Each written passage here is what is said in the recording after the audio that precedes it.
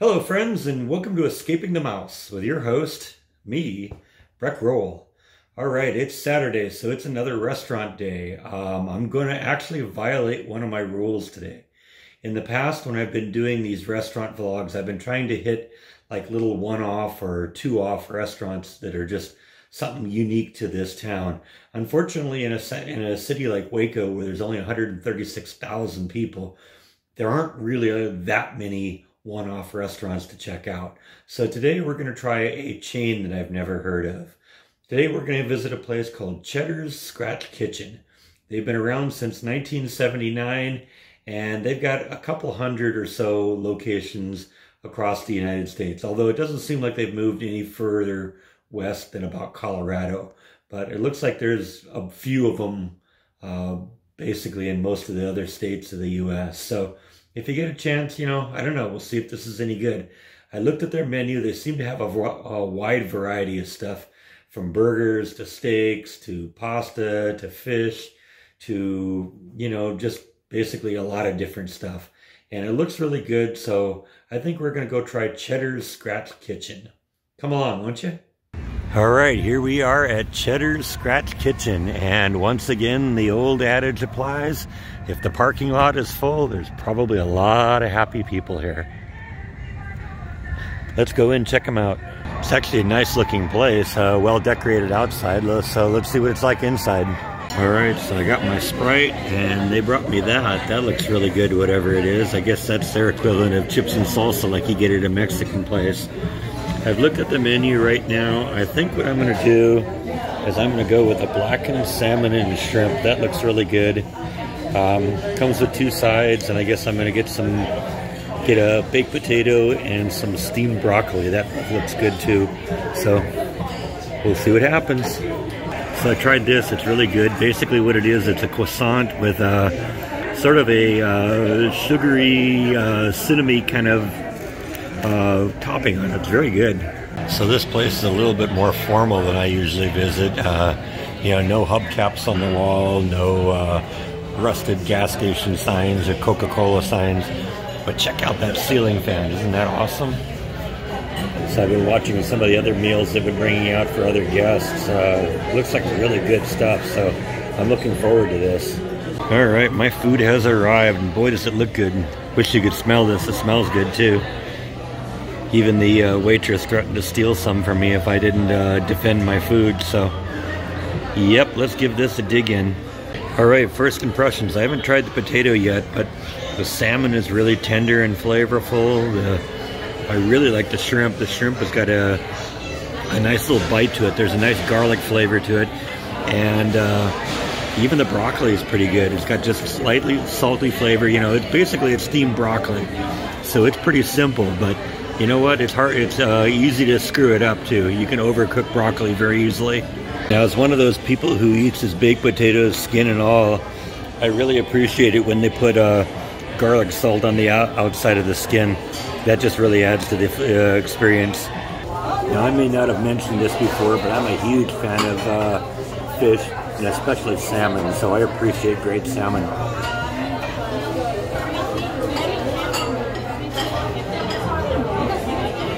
Can't go wrong with that. All right, I was a good boy again and finished up my plate. All of it was really good. I can't complain about any of it. The salmon was really good. It had kind of a mango salsa on it, which gave it a really nice sweet flavor to it. The salmon itself was juicy. The shrimp was really tasty. It had good garlic flavor, nice little bite to it. The broccoli was good, and even the baked potato was good, skin and all. So yeah, I can't complain about this place at all. I'm going to finish up my Sprite, and then I think I'm out of here. Check out this kind of cool fish tank they have here right in the middle of the restaurant. It kind of separates the restaurant area from the bar.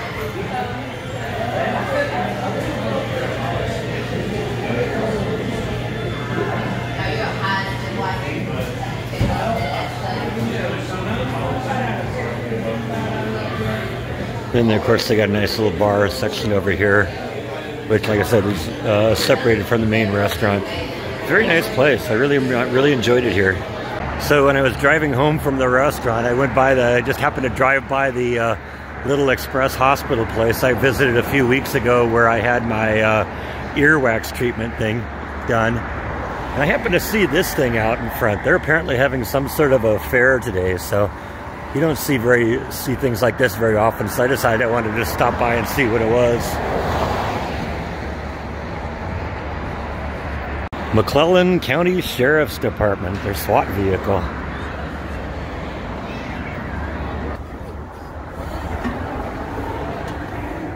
Don't get a chance to walk around inside these things very often.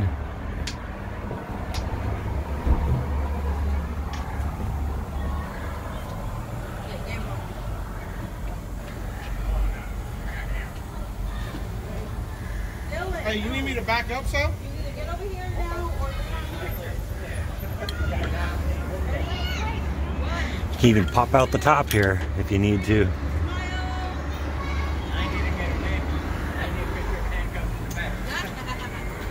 So yeah, you don't get a chance to see these things very often. Gotta keep your head low down too. You'll bump your head if you're tall like me.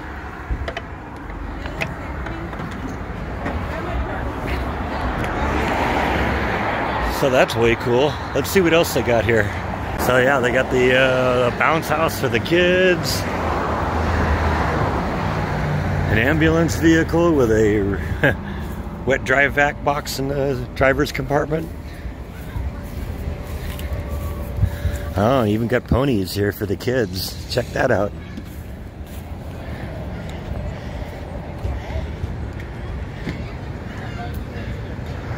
That's kind of cool. Don't know what the event's about, but whatever. It seems to be fun for the kids. So I guess the emergency room here, they have like a fall festival. That's what this is. It just went from 11 to 1 today. So I got right here at the end of it. But apparently they do that like 4 times a year. So I don't know. I'll have to keep my eyes open for that in the future. Well, that was a really good meal, I gotta admit. It was a little bit more pricey than I expected, but you gotta remember this is a little bit more of a high-end restaurant too. A lot of times I've been going to places that are, you know, a little bit more than diners. So, you know, when you get more of a high-end restaurant with, you know, more of the high-end food, you know, this isn't just a burger and fries kind of place. Although you can get that here. You know, that was really pretty high-quality seafood, baked potato, really great food. So, you know, in the end, I got in and out of there for a little under $25. So it still wasn't exorbitantly expensive, but, you know, it was a little bit more than usual. And that's kind of what I like to do, is throw in the price too, so you can judge not only the quality of the food, but the cost of the meal, so you can judge that for yourself. Like I said, there are a few hundred of these places around the United States. They haven't gotten much past Colorado in terms of moving west. But they're really, they really seem to be popular in kind of the Midwest and on the East Coast. So if you get a chance, you know, check it out. It was a really good meal. I don't regret that one at all. Highly recommend it. Now, a few days ago, you recall I did a video on some of the dreams I've been having. Now, it's been 5 days since I had one. But I had another interesting dream last night. I'm not sure if it's actually related to any of the rest of them, because there were a lot of similarities with those dreams and not really that many similarities this time.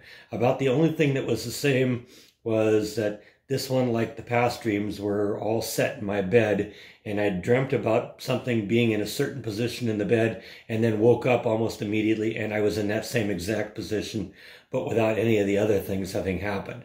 You know, a lot of the commonalities with the other dreams were, they were all very short duration. It all started off with something weird happening with the covers. There was nothing involving the covers this time, and this was a dream that had actually been going on for a while. I had dreamt that I was having some friends that were visiting, and they were spending the night. And as I was, in fact, it was interesting. I didn't really specifically know any of the people personally, but I'm convinced that one of them was Rick Harrison from the Pawn Stars show. That's the man who basically runs the place, the bald guy. Now, that may just be because I've been watching, kind of binge watching some Pawn Stars episodes. Maybe how that got in my head. But, you know, there were a couple of people that were like sleeping in my bedroom, and somewhere during the night, a young lady came into my bedroom and crawled into bed with me. Now, you know, it was kind of cold that night, and so I remember asking her, you know, you want to get under the covers, you know, so it's warm. And at that point, I woke up. Now, I do remember looking at the woman. I don't think I know her, but it seemed to me that she was one of the characters I had seen, one of the animatronic characters I had seen in that Halloween store I visited a couple weeks ago. You remember there was those two twins, the little girls that were twins, and they were, you know, all white skin and white hair and white clothing. Yeah, it seemed like it was one of them, but it was only one of them, and it wasn't like children. It was like, you know, an adult-sized version of that. And like I said, there was nothing intimidating, nothing frightening about it. It seemed like a really benign kind of, you know, not the same intimidating kind of dreams that the other ones were, where you know, the covers were flying over my face and things were pressing down on my chest and crawling onto my bed and trying to turn me over and doing weird things like that. It was just a real passive dream. So I don't even know if this one's connected to the rest, but I kind of wanted to document it here just so, you know, we can, you know, keep track of it, because, you know, this is going to kind of be my record of how this happened. So if at some point, you know, I do want to go back and look at these, you know, I can figure out, you know, when it happened and get all the specifics. Well, I do remember when I woke myself up, it was 5:22 this morning. So like I said, it's the time frame is about the same. They've been happening, you know, 5, 6, 7 in the morning. So I don't know. Like I said, I don't know if this is connected to any of the rest of them, or just, you know, another dream that's just kind of unexplainable. But anyway, there you go. Now you know. I would like to thank my latest Patreon, Yvonne Wilson. Thank you so much, Yvonne, for becoming my latest Patreon and for supporting my channel. And to the rest of you, thank you as always for watching, and I will see you next time on Escaping the Mouse. Good night. Oh, and one more thing. Yeah, today was episode 200. Last 100 went really fast, didn't they? Yay!